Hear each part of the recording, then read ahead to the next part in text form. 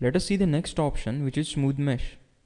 As we have already discussed, original mesh created by Octree is of very poor quality. So mesh smoothing is used to improve this quality. Smooth mesh option is present in the Octree option tab. This is where we have to tick in order to activate smooth mesh or mesh smoothing. This option is also available in Edit Mesh tab, and it is convenient to use after volume mesh is computed. Nevertheless, we will discuss it here as same knowledge can be applied later. Now there are various inputs within the mesh smoothing option as well.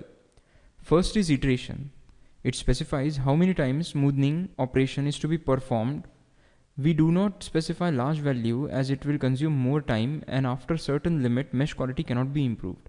Generally 5 iterations are sufficient for smoothing mesh to its limit. Second is minimum quality. Elements which are of quality less than set limit will be selected for smoothing. It is always better to set the limit low and then gradually increase it. Set it to 0.4 for normal purposes. Now you can see the effect of mesh smoothing. It is visible in this figure. Smoothing has improved mesh quality from 0.01 to 0.25. This is the initial mesh, and this is after smoothing. Next option is coarsen mesh. Cell count of mesh directly affects simulation time, so it is crucial to reduce cell count as much as possible. For example, mesh in the interior region away from wall can be coarse. This particular option does this by merging elements together. Limit of coarsening is set by aspect ratio, as merging elements together will increase their aspect ratio. The first input that is required for coarse mesh option is iteration. It specifies how many times coarsening operation is to be performed. Second input is worst aspect ratio.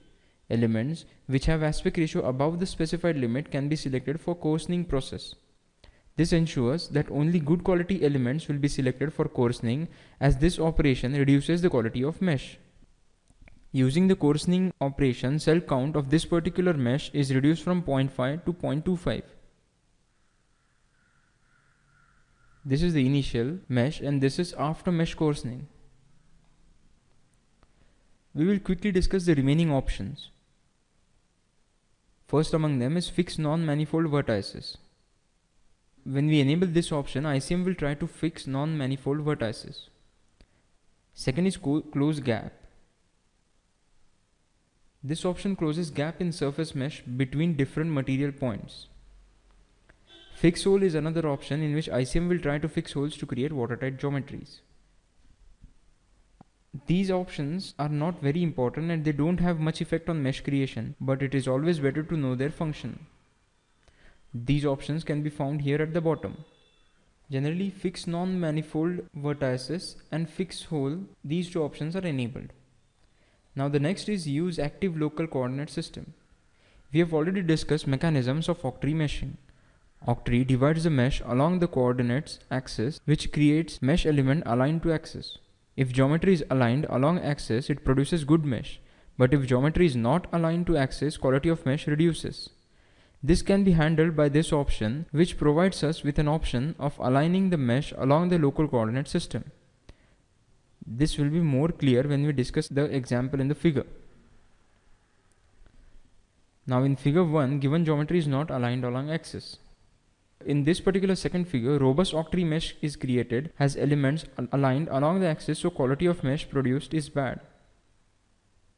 Now we create local coordinate system which is aligned along the geometry as shown. We set this newly created coordinate system to be active. When we tick on this use active local coordinate system, it creates mesh as shown in figure which is aligned along the geometry. Let us see in detail the quick Delaunay method. Before that, we will see how to change different meshing methods. For that, we have to go to mesh, then global mesh setup, then click on volume meshing parameters icon. After that, we select the mesh type, and once we select the mesh type, we have to select the mesh method. This is where we can select the quick Delaunay method. Delaunay algorithm requires existing surface mesh to grow volume elements. New node will be placed such that centroid of any tetra is outside circumsphere of any neighboring tetra. Delaunay method is quick than Octree method. Major advantage of quick Delaunay over the Octree is smoother transition between the elements. Delaunay requires the existing surface mesh to create volume mesh. If it does not already exist, it will be created using surface mesh method selected in global mesh setup.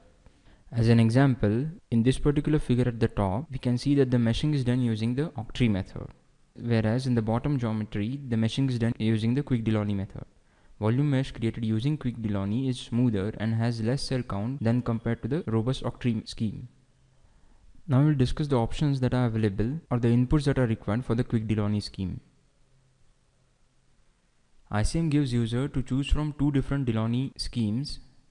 First is standard and the other is T-grade. Both the schemes are based on skewness based refinement. Standard scheme is developed by ICM and it is an older algorithm. It is not used that often nowadays. The T-grade scheme actually comes from the T-grade software, which is the dedicated meshing software. It produces good quality of mesh with less cell count than standard Delaunay algorithm. T-grade scheme is recommended over standard scheme. T-grade algorithm will be ignored while creating hexacore mesh in Delaunay. Next is the use AF option or the advancing front option. It is a tick mark option that comes here below the different scheme type. Advancing front is another dedicated meshing algorithm which creates volume mesh from surface mesh by volume elements in layers. This produces gradual transition between mesh elements. Delaunay uses some features of this algorithm to produce smooth transition, which is not possible otherwise. Now it should be noted here that it is always recommended to use T-grid with use AF enabled while creating mesh using quick scheme. As an example, this is the standard scheme. This particular geometry is meshed using standard scheme and the below is the T-grid scheme. And if we use AF, this is how the T-grid scheme changes or the mesh changes. And when we use AF along with the T-grid scheme, this is how we get a much smoother and a much better quality mesh. In this, now we will continue to discuss different inputs that are required for the Quick-Delaunay scheme. First is the memory scaling factor, which is to be given here as a value input. Next is scaling spacing factor, which is again a value input which is to be specified here.